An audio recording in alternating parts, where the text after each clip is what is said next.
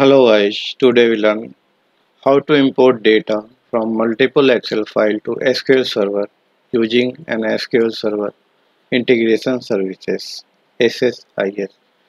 For this you have required SQL Server Data Tool for Visual Studio 2015 or SQL Server Data Tool for Visual Studio 2019 and one SQL Server instance, and also we need multiple Excel files with the same field name with the same directory.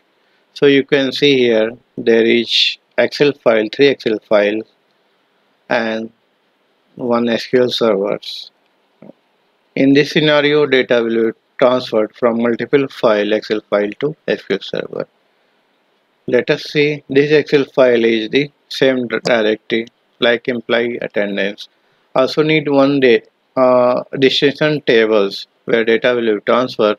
So you can see there is one destination table employee attendance where employee ID, employee name, branch, attendance, date, status, primary. Here you can see there is one company and there is their employee.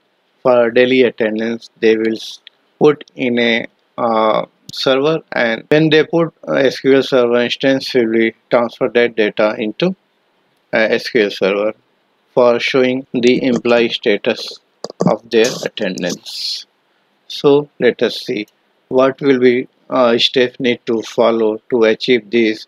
First we need to data flow tasks, then double click on it and you will get control flow tasks where you can add data source and destination connection manager and configure it and mapping it. After that configurations we need to add for each loop container because there is multiple files, so we need each loop container and then configure its source and file and directory file. Also need to add to two variables for Excel file path and directory, and when you will run the application data will be transferred successfully. Here you can see the screen like for each loop and data flow tasks. In data flow tasks there is Excel source and OLEDB source, and in bottom you can see there is a variables. In variable Excel file path you can see your full path, you have to mention it, and for file directory also I have put the full path directory. Now let us start with real example. Open Visual Studio, go to file, new project. Name of this project you can mention like import data from multiple Excel sheet and click on OK. So you can see here our one package GTX will be created here, and package path there is control flow. Now first step is add to data flow task. Go to toolbox. Here you are in control flow, and after control flow you have add data flow task. Double click on it. Here data flow tasks will be added in design. Now you need to double click on data flow task, so we will get here like data flow tasks, and add to here data source and destination source. Our data source is Excel file and destination is SQL for OLEDB. So let us go to toolbox. In toolbox other source you can here mention Excel source. So I have put Excel source. Also need to add destination source. You can see other destination. Here I put mention OLEDB destination. Click on OLEDB connection and this will comes here. Now need to link this Excel source to OLEDB destinations. Now I need to configure the Excel source and OLEDB source. First we here configure Excel source. Double click on Excel data source. Click on new Excel file path. Need to mention go to browse, and your Excel file path is here. Like you can choose any one of them. Like I have chosen branch A and click OK. Also see what is the data in this Excel sheet. Open branch A Excel sheet. You can see here employee ID, employee name, branch, attendance, date and status. So there is three rows.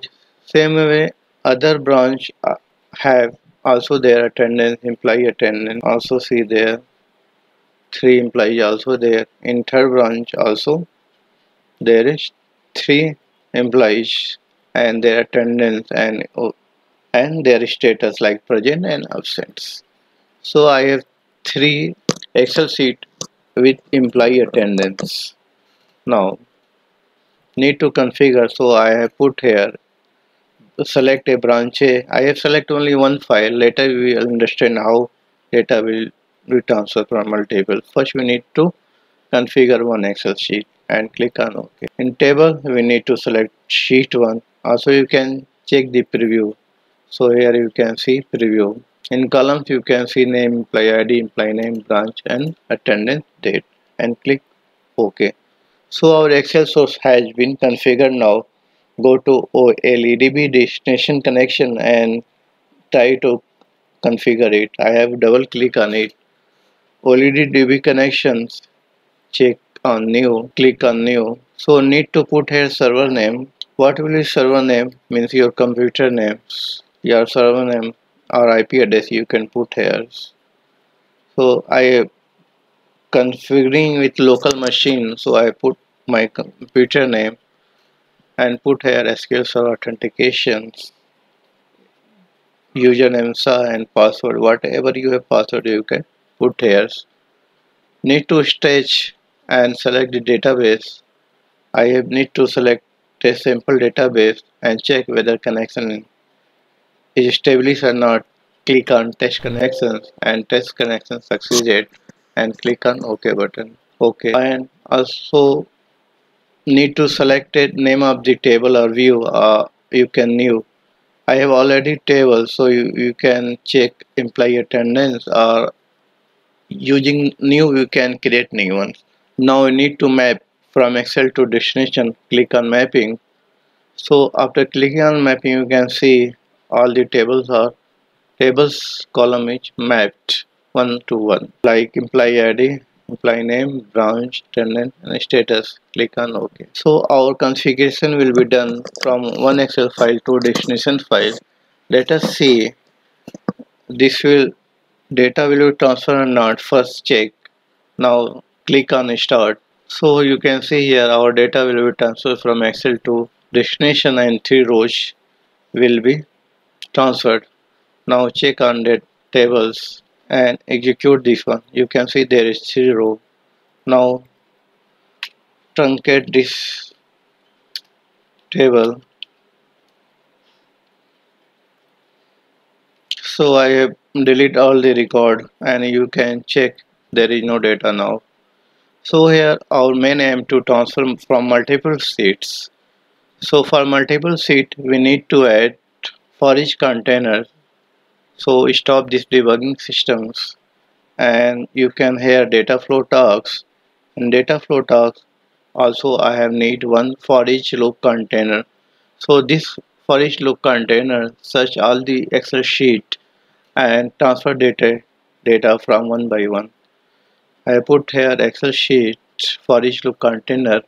For each loop container I have to drag and drop in this loop container.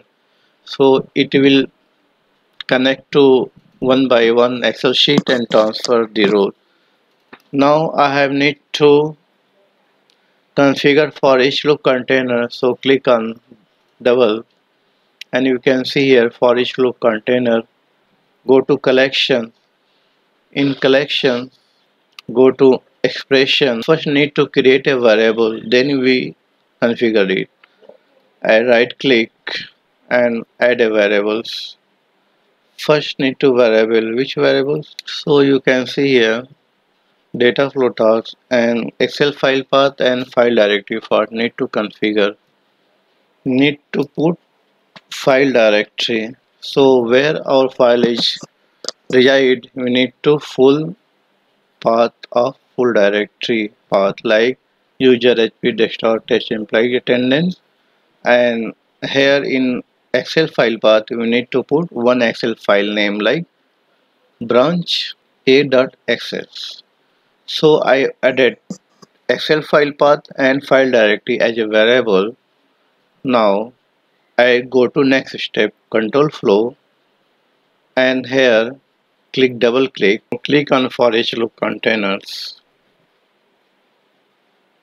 Here you can see for each loop container, go to collection. In collections, here is expression, click on expression and go to property. In property there is directory. In directory, here you can choose file directory, evaluate expression and click on OK. And click on OK. Go to variable mapping. Here you can see user Excel file path. Click on this and you can see user Excel file path. Select a variable to map the collection value 0 index. Here is expression. So need to click on OK button. So here our for each loop container has been configured. Now click on start.